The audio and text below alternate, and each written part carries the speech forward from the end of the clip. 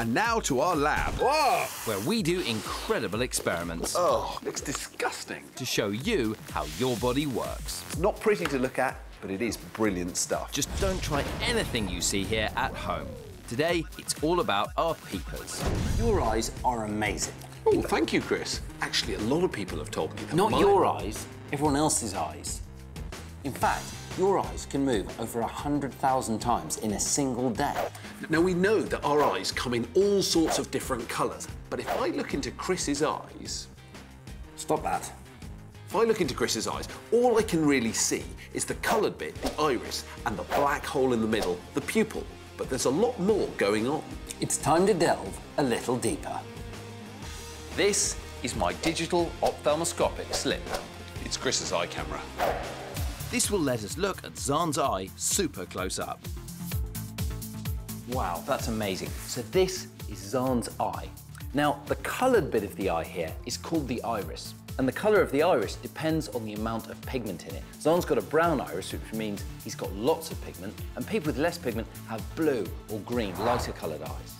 And the iris is a ring of muscle surrounding the pupil, and the pupil's black because it's a hole going right through to the back of Xand's eyeball.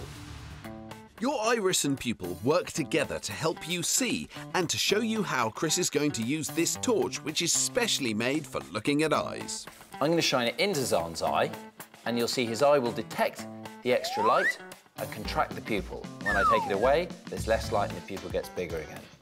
This is what happens when you go to a dark place like a cinema. Your iris opens your pupil right up to let in as much light as possible so that you can see. But if you go to a bright place, like a sunny beach, your iris closes your pupil right down to let in less light because you don't need all that light to see.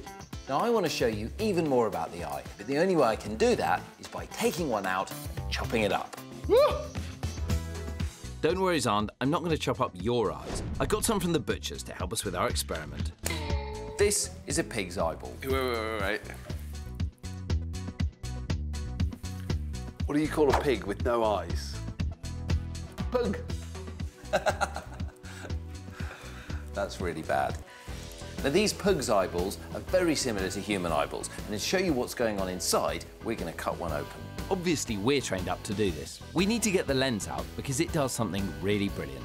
Oh, there you go. That went really well. Now, the lens receives all the images and sends them to the retina. And the retina completely covers the back of the eye. So it's a bit like the sensor in a digital camera. It captures the image and then sends the information to the brain for processing. But, just to make things a little bit more complicated, when the image lands on the retina, it's upside down. And that's because light rays bounce off everything you're looking at, travelling in straight lines. But your lens is curved, so you can focus on different objects. When the straight lines hit the curved lens, they bend, and the image hits your retina upside down. And we can prove it. I've taken the lens out of this eyeball. I want you to look through it and tell me what you can see. Yeah, you're upside down. Now, we appear to be upside down, and this is what's happening inside your eye. But if the retina receives the information upside down, why aren't we seeing the whole world upside down? Well, the answer is that when your brain receives the upside-down image, it cleverly flips it over so the world seems the right way up. I said it cleverly flips it over so the world seems the right way up.